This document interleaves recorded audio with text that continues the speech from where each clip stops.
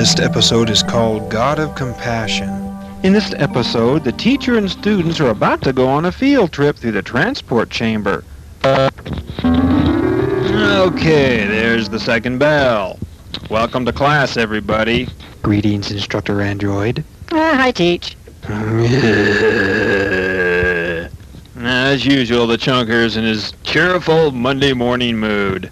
Come on, Chunker, wipe that ugly look off your face. You look like a refugee from a horror movie. Yeah, I don't like school. I enjoyed that 3-day weekend, but it got over with too soon.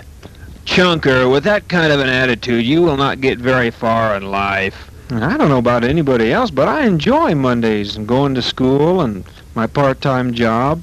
I like weekends too, but I like it all. Me too!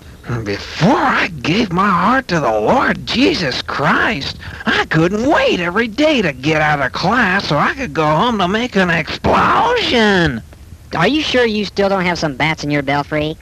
Well, that's just the point I was about to make. I don't like making explosions no more. The Lord's given me much better desires. I lit some firecrackers last 4th of July, but I didn't get the kick from it like I used to. In fact, it was almost boring. Well, that's because of the change that the Holy Spirit has created in your heart. That change is still going on, by the way. I don't want to interrupt. Oh, sorry, teacher. Okay, today we're going on a field trip. First thing, I want you all to go ahead and go over to the supply cabinet and get out your rock picks, collection bags, and various other things for rock hunting. We're going to go on a field trip in the Safford area to look for strawberry agate nodules. I hope they're good to eat. Yeah. I like mine on shortcake. Come on, you guys, stop acting so dingy. These nodules are called strawberry agate nodules because the banding within them alternates deep strawberry red with pink. It's a very unusual color combination in agate, and the quality is very high, and this bed of agate has only just recently been discovered. Okay, everybody go ahead and get your equipment and head for the transport chamber. Oh, boy. Oh, hi, Jim. I like going on these field trips, but I don't like going through that transport chamber. It feels weird. Oh, despite that, how you doing, brother? Oh, it hasn't been all that easy. I still get attacked sometimes, and sometimes it really feels like I'm lost. But my walk with the Lord, I'm gonna cling to Him forever. And He's been answering prayer, brother. Well, are you surprised? Kind of. Okay, are you all ready for transporting? I'm as ready as I know how to be. Well, let's get on with it. What's wrong, Fob? He doesn't like being transported either. Okay, activate transporter. Oh, no. Teacher.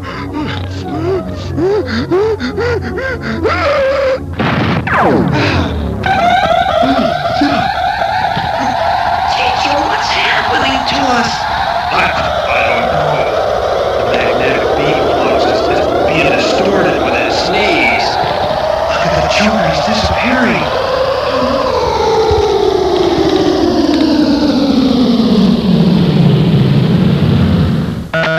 At their destination in the mountains near Safford, Arizona.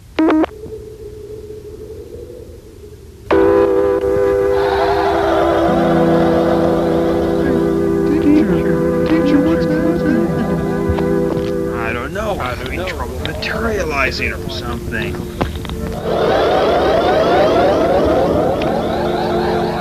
Teacher. What's going on?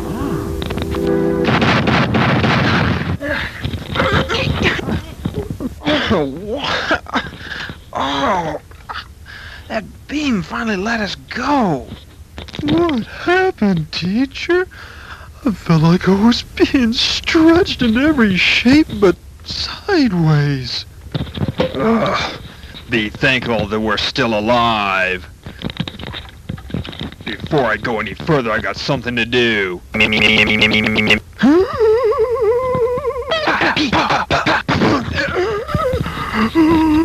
hurts.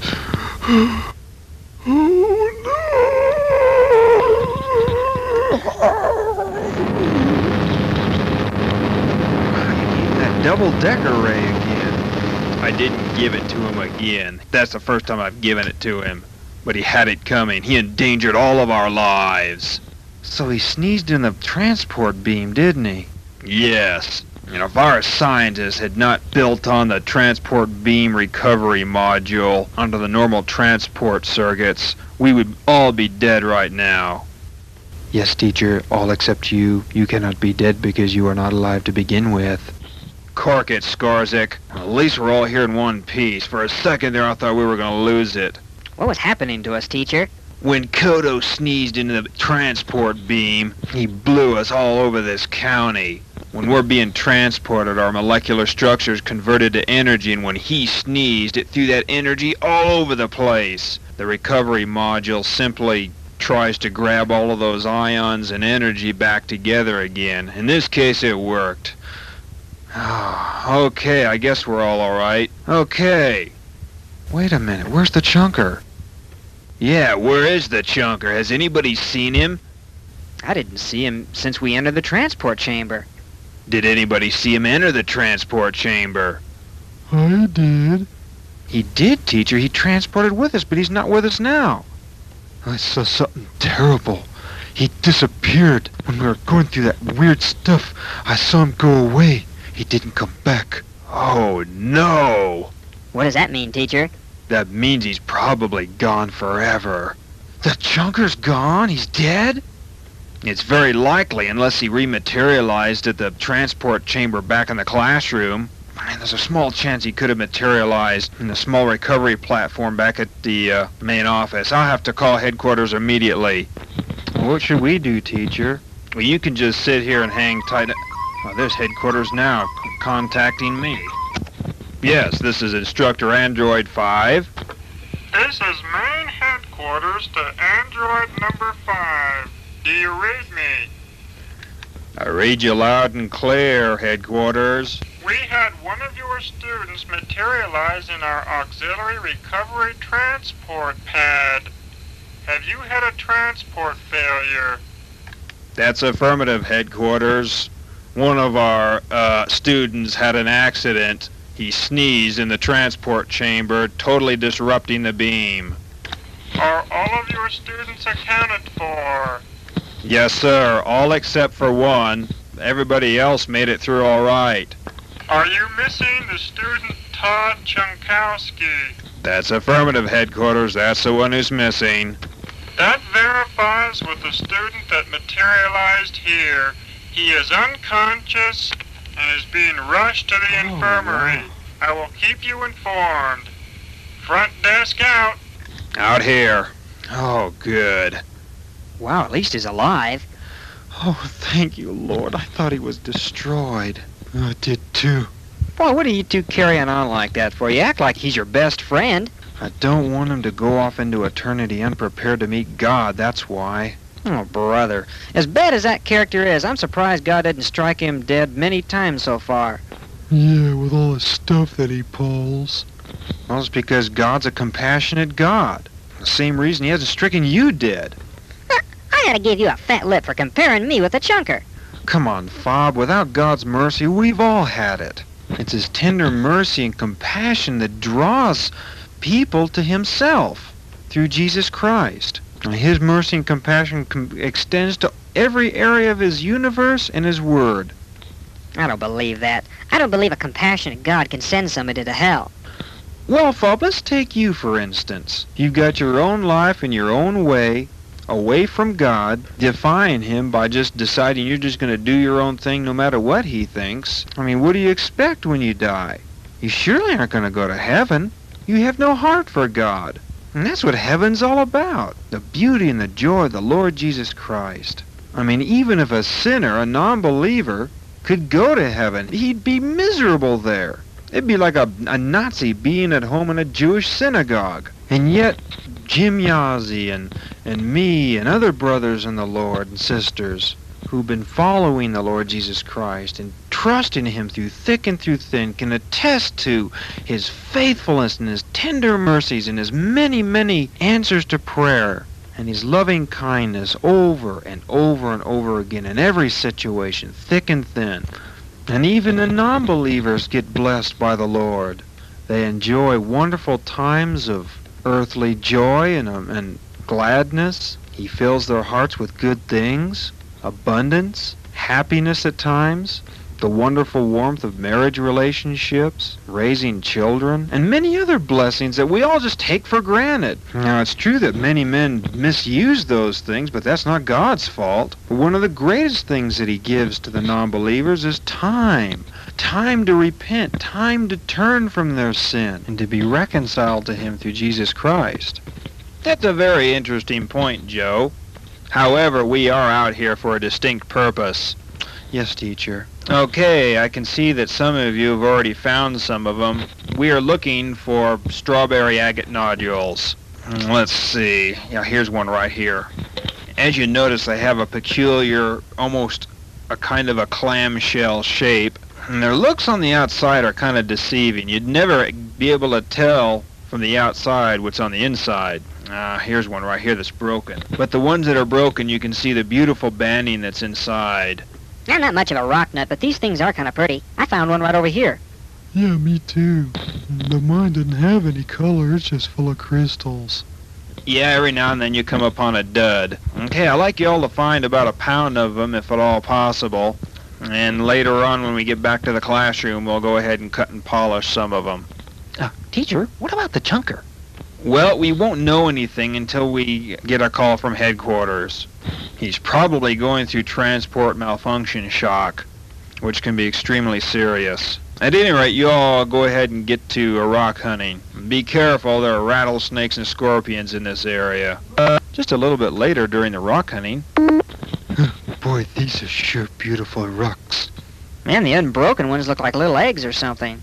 Hey, Jim, how have you been doing lately, anyway? Oh, I've been doing pretty good.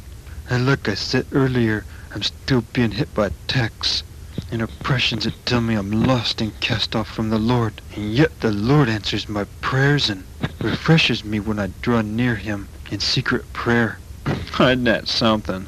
Devil tells you you're lost, and yet you draw near to God, and he's right there. You just keep drawing near to the Lord, and he'll restore you and strengthen you in your walk and in your faith in him. Hey, Joe, these agate nodules, did God make these too? They sure are beautiful. Well, of course, Fob. That's just another evidence, an example, a physical, tangible evidence of God's goodness and kindness by sprinkling across this earth deposits of all kinds of different beautiful gemstones and rocks to be found by whoever finds them. Now, God didn't have to do that. He could have made the whole earth out of one boring kind of gray rock. Boy, people sure do fight over gold and things like that, though. Hey, Lukey, that's not God's fault. If God gives good gifts and people fight over them, that's not his fault. That just shows the wickedness of man. I mean, God in his sovereignty could have chosen just to totally ignore this earth and let man go on in his perishing, wretched state. But his great compassion was so great that he even sent his only Son as a sacrifice for the sins of mankind. And the fact is, the Bible says that most will not accept that sacrifice and most will not be saved. But the few that do, even for their sake, God was willing to send his own Son to die, Jesus Christ. I hear so many people complain and gripe about how in the Old Testament God would wipe out whole civilizations and how he seemed to be so hard and everything. But even those things were an act of his love. I mean, those civilizations, the ones he ordered to be destroyed or destroyed himself, were some of the most wicked and corrupt and depraved civilizations on the face of the earth. I mean, some of them would even burn their own children in the fire to their demon gods. By wiping out such civilizations, God was doing the same thing that any surgeon does when he removes a cancer from a healthy body. But even without all of that, even if it seems to make no sense, everything that God does is good. It has love behind it as a motivator. He's righteous and just in all that he does, even if we can't understand it. Even if it seems harsh or even unfair. We need to put our little peanut brain on the altar and slay it and let him be God, and not to quarrel and quibble about how unfair this was or harsh that was. When you can sit on the throne of God and actually run the universe, then maybe you'll have something to say to him. something to say about the way he runs the universe. Well, Joe, how long will God show love to me before it's too late? Fob, that's a terrible question to ask. The fact is, you are not promised another breath. To the non-saved, God shows his mercy by giving them time to turn from their wickedness and sin and repent and be born again and have Jesus come into their heart. God shows his mercy towards the saved and the believing, the few who decide to do that, by keeping them and providing their needs and bringing joy into their hearts and refreshing times from the Lord, strengthening them in hard times, giving them joy unspeakable and full of glory, that which the natural mind cannot understand. The non-believer cannot understand it until he has actually crossed the line and been saved and had the Holy Spirit change his heart. If you are on the outside looking in, you just cannot understand it with your mind. But the fact is, every single unbeliever is in eternal danger every minute of the day. Yes, God is a merciful God, but if he's going to be a just and rightful king, he must punish disobedience and sin. And he has chosen to attach the most severe penalty possible to sin. Yeah, I know what that is. You've already told me about it many times before. It doesn't do any good just to listen to it. You got to do something about it, Fob. Scripture says that it is not his will for anyone to perish, but that all would come to repentance. But he's not going to force you to do anything. And he is kind and compassionate, slow to anger. But if you play with his kindness and his grace and think light of his riches of mercy, there's going to come a time when his wrath will catch up with you. And God doesn't do anything halfway. To his objects of mercy, those who are trusting in him, he lavishes on them his love and joy to the uttermost. But his wrath, when it is exercised, is also to the uttermost. It is more terrible than anybody can imagine. Like I said, God does nothing halfway. If you are blessed of him, man, you are blessed. But those who are cursed by him, oh, wow. Are you trying to put a scare trip on me again? Fob, I'm just telling you the way it is. Turn from the pitiful things of this world, surrender to him. Jesus Christ is worth anything that you'd have to give up. If you had $1 billion and everything in the world you'd ever want and you gave that all up for him, it'd be like giving up a dead straw compared to Jesus Christ. Well, we better get to hunting these agate nodules. The teacher wanted us to collect a pound. Whatever. Boy, I ought to get me a firecracker and do something with it. Huh, you better look out, Joe. He might put a firecracker in your tuna sandwich. Oh, come on, Jim. I know he's nuts about fireworks, but he's not that much of a fanatic. Well, let's get to looking. Meanwhile, some distance away. Grrr. Hey, Bob, what you making those weird noises for? I get so sick and tired of Jim and Joe putting those religious guilt trips on me. It makes me feel terrible every time for the whole rest of the day.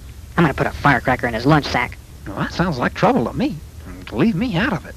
A couple hours later. Well, it looks like most of you are doing pretty good collecting them agate nodules. Oh, here comes Kodo.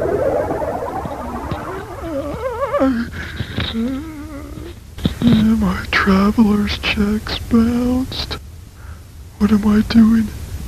Oh, I remember what happened. Kodo, you are in serious trouble. Your sneeze almost killed us all. You should never have entered that transport chamber with the sniffling you were doing. I'm sorry, teacher. Kodo, your sneezes have wrecked equipment, reduced the classroom to a shambles, peeled the drinking fountain clean off the wall, nailed us all to the deck at one time or another, on various occasions, and now it almost cost us our lives. And I keep hearing, I'm sorry. If you are truly sorry, you will take the appropriate action when you have the symptoms that you're gonna sneeze. Like last Wednesday when we had that guest visitor. About the time he was introducing himself, you started sniffling. And next thing we knew, we had to peel our guest visitor off the front wall. Yes, I know. I'm sorry, teacher. What I don't understand, Kodo, is why didn't you get up and leave when he started sniffling? You had at least 10 seconds notice. I don't know. I do know. It's called laziness. You just didn't want to bother getting up. Well, here's a warning. The next time one of your sneezes causes havoc in the classroom or anywhere else, and you've been sniffling a couple seconds or a few minutes beforehand, it's Omicron for you. Teacher, no, not Omicron. Kodo, I don't know what else to do. I've fed you nuggets, I've fed you plob cylinders, and your sneezes keep destroying and wrecking things. The next time you sneeze and it destroys something or endangers lives, it's Omicron, all 6 months worth. And no, your sneezes cannot destroy Omicron, so don't think along those lines. Okay, everybody come on over here and get ready to transport. I don't know if I trust that transporter after what happened earlier. Fred, the transporter isn't the problem, it was Kodo. Oh, headquarters is calling me. Yes, headquarters, this is Instructor Android 5 out in the field. Over. Instructor Android number 5, this is headquarters, Theodore Lymph Node, giving you an update on Todd Chomkowski. Yes, sir. Can you tell me what's up? Todd Chomkowski is in extremely critical condition. Oh, no. It is recommended that any of his friends in the class visit him at once, for he may not last the next hour. Oh, no. I'll read you loud and clear, Theodore. I'll let my classroom know about it. There are a couple here who are interested. And thank you for letting us know. You're welcome. This is headquarters out. Out here. Did y'all hear that? I sure did, teacher. I didn't know he was that sick. Teacher, I thought the recovery thing put him back together right. It did, Joe, but it didn't have all of the molecules and atoms to put him together with. The result is transport sickness, which is fatal about 75% of the time. Oh, no. I'd make a dingy remark, but I don't think this is the time. You make a dingy remark now, Fred, and you're going to be eating your way through a mountain of plob cylinders. Joe, what are we gonna do? Well, the first thing we got to do is get back to the classroom. Everybody assemble in the transport formation.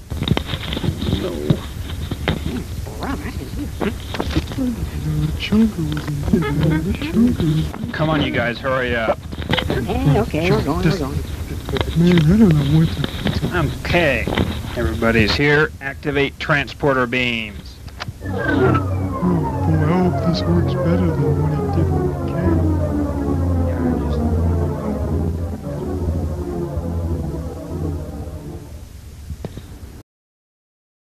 Sorry to have to say this, but if you want to find out what happens to the chunker, you'll have to go to episode number 40.